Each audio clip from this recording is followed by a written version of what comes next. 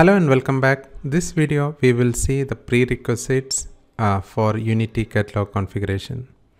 Here I am using my personal account for this demo, and first step, so use portal.azure.com to log into Azure and use your credential to log in. So I am using my credential.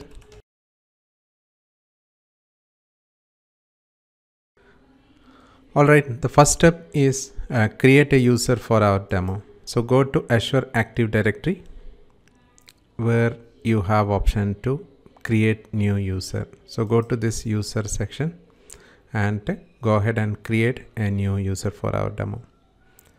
So use this button to create. So use this create a new user option. So you have an invite external user, but use this create new user option.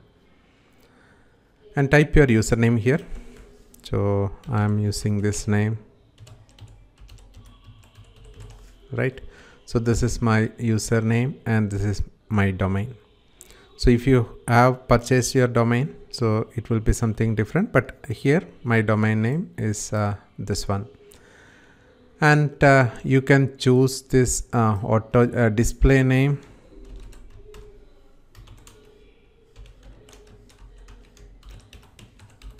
Right, and the password, you can use your password, whatever the password you are going to use.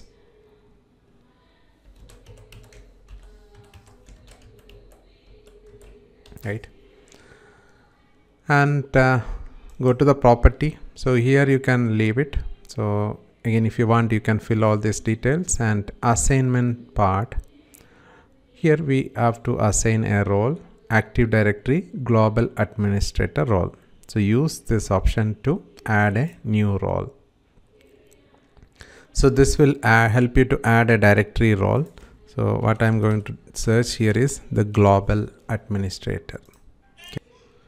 And select this and go ahead and review and create. So you can see the user is created, and note down this user ID. And we will be using this user ID for upcoming demo. So this is the user ID, and again this domain looks like a little weird, but still this is fine. Okay, we have created and added Active Directory Global Administrator role. Next thing, at the subscription level, this user has to assign certain roles. So search the subscriptions and choose your subscription where you are going to deploy your Databricks. So I have only one subscription available.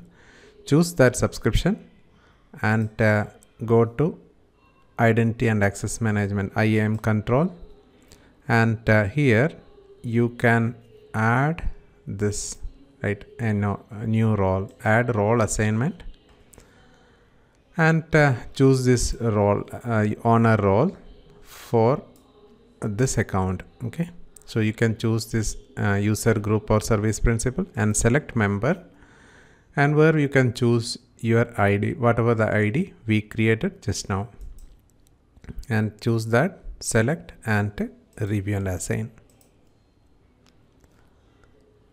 So that's it. You need to do from your Azure main account. So now we have created a separate account for our demo, and that account has added Active Directory Global Administrator and subscription level owner.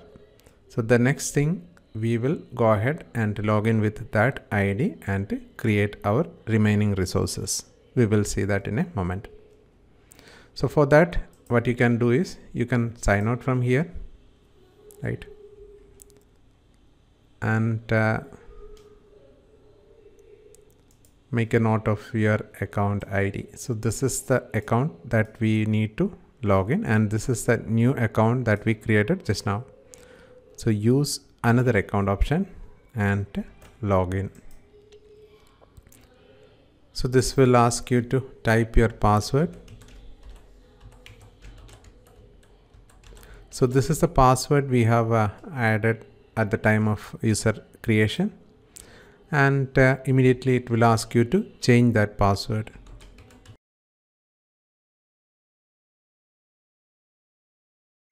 So use your strong password, otherwise you may get an error message stating the password is weak. So use that with password with uppercase, lowercase and special character.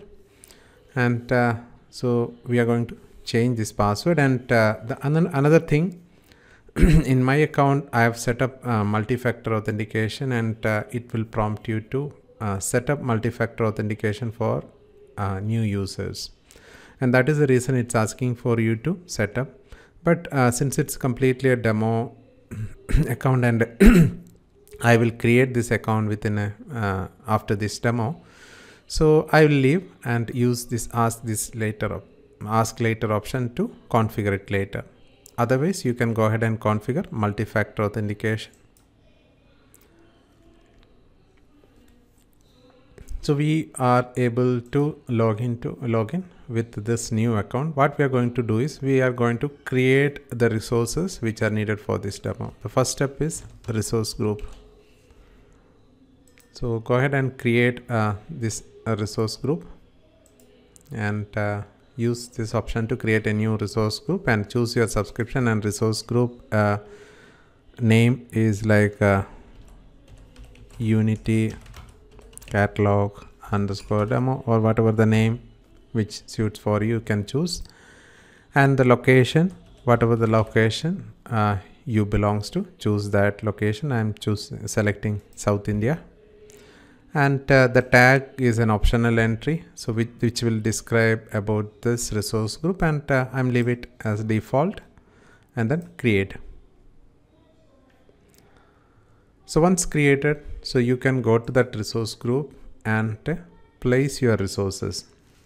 So we need to create a Databricks workspace, storage account, and access connector for Databricks. So we will create and add permission for all those resources here.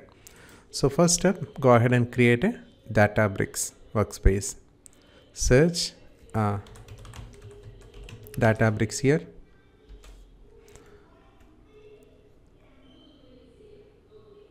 Right, Azure Databricks, and choose that workspace and go ahead and create. So choose the subscription and resource group where you want to place. Okay, so this is the resource group we just created, and workspace name, some workspace name, my demo Databricks workspace 01, whatever the name you can choose. And make sure you select the same location for all the resources. Here also the South India, and the tier you can see the standard, premium and a trial. Databricks Unity Catalog require a premium tier, so always choose this premium tier for your workspace. And coming to the networking, so if you want to build this workspace in your own custom network, you can choose this, yes, otherwise default. So default means Databricks will create a virtual network for itself, and it will control everything, so you don't need to worry about anything. Databricks will take care of that. So for this demo you can choose this default, which is no for this two option. And coming to the encryption, we are not choosing anything here, so leave it as default. Tags, again it's optional. If you want to add certain tag, yes, that is absolutely fine, otherwise you can leave this. And review and create. So it will do the certain basic validation. Once this is succeeded, and you can go ahead and create this resource. So while this is getting deployed, we can create other resources. So the next resource is a storage account. Type storage, you can see the storage account, select that and create a storage account. You can choose this option, or from here also you can do the same thing.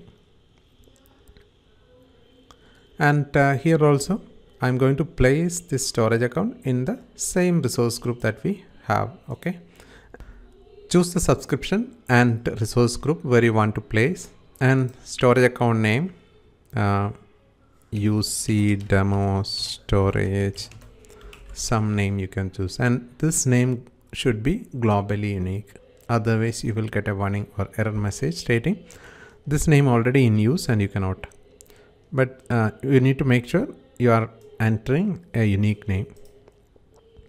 And here also choose the same location that we selected for other, which is South India, right? And storage tier, performance tier, so you don't need a premium, standard is fine. And redundancy, I'm not worried about a redundancy fact here, so I can choose the locally redundant. That is absolutely fine for this demo. And coming to the advanced, you need to choose this option for ADLS, enable hierarchical namespace. So this must be selected. And networking, again, I'm not adding much protection here, so leaving as default. And data protection also leaving default. Encryption, that is also fine, default. And the tags also, I'm not going to add anything. Again, it's optional, you can add certain tag if you wish. And the review, it will do the validation, and again, if any validation error, so you need to check that. Otherwise, go ahead and create. So this deployment also in progress, and we need one more resource, that is access connector for Databricks. Okay, so just use access connector. You can see this option, access connector for Azure Databricks. So create an access connector, which is nothing but a service which used for connecting Databricks with the storage account or ADLS.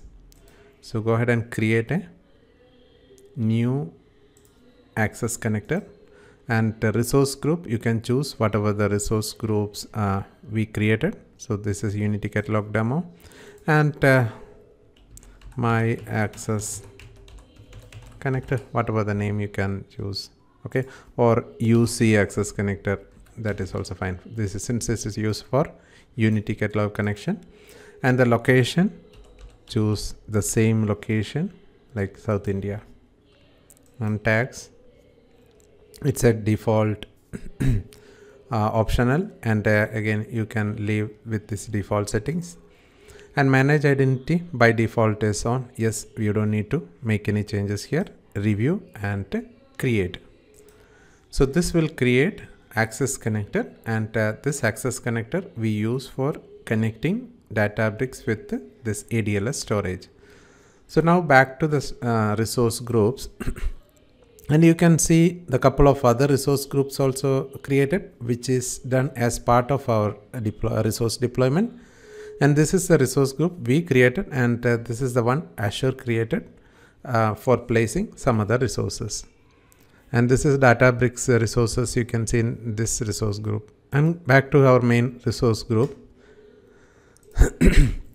where you can see the storage account, Databricks workspace, and access connector also you can see in a moment. Yes, these three resources are created.